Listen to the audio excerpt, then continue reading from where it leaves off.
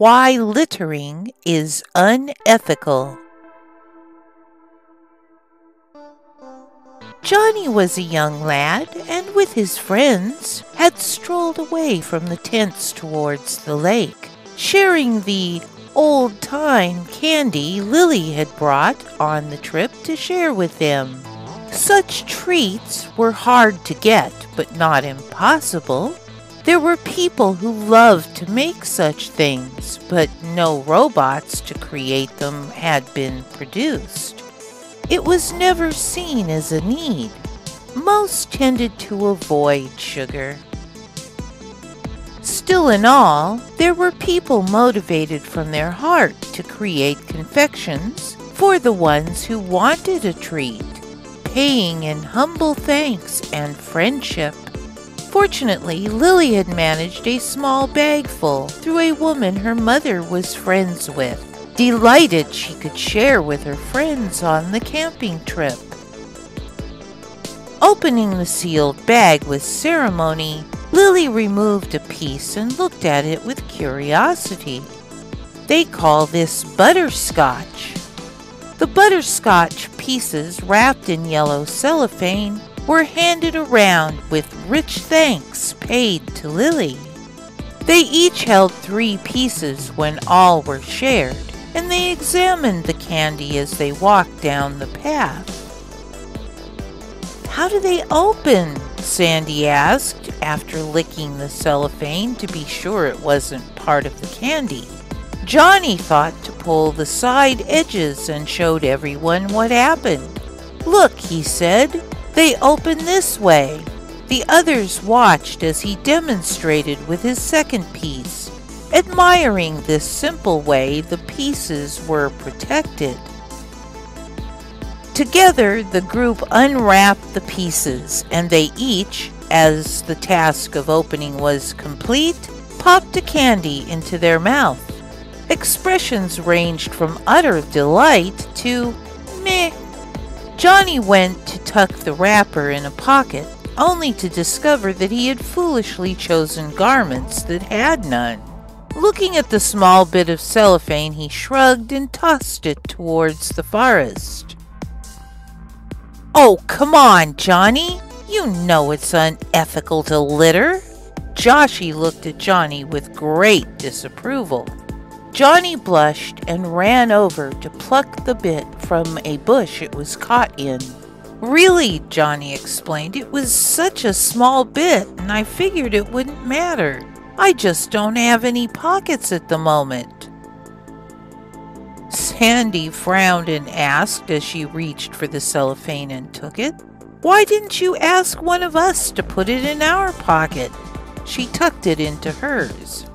"I guess I just didn't think of it. I mean, it's my planet, right?" Joshy shook his head. "Yes," he admitted, "it is your planet, but it's mine, and all of us born here on Earth's. It's not yours alone." Johnny looked abashed. "I know, it's just that I figured that one piece."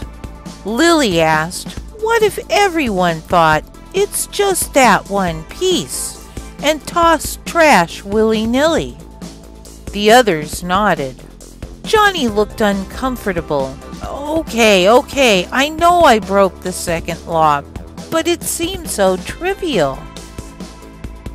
"Do not willfully and without fully informed consent take or damage something that does not belong to you alone," Joshy recited.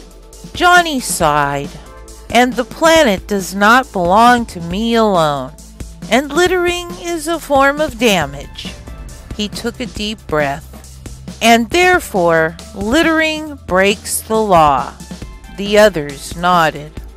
"So what is my ethical punishment?" Johnny looked sheepishly at the rest. "Well, you fixed the damage," Sandy said. "I say we leave it at a shame on you and move on." She looked at the others for confirmation. Joshy lifted a brow. "Maybe we should report this on the web and see what others think." Johnny looked aghast. A wide smile broke out on Joshy's face. Just kidding, man. Shame on you, and move on it is.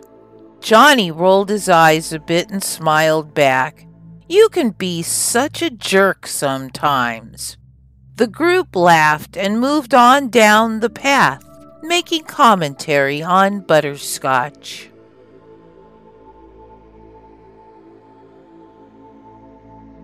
This has been an illustrative work showing the pervasiveness of ethics in the future, and one simple situation where it is applied.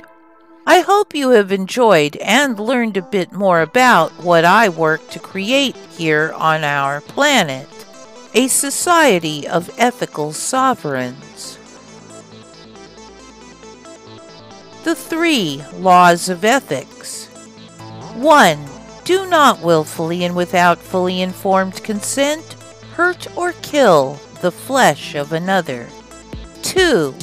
Do not willfully and without fully informed consent take or damage anything that does not belong to you alone. 3. Do not willfully defraud another, which can only happen without fully informed consent. Please see the blueprint in the playlist on my UToilet accounts and my posts on BitChute. And share. When enough of us know we can create better on our planet, we will.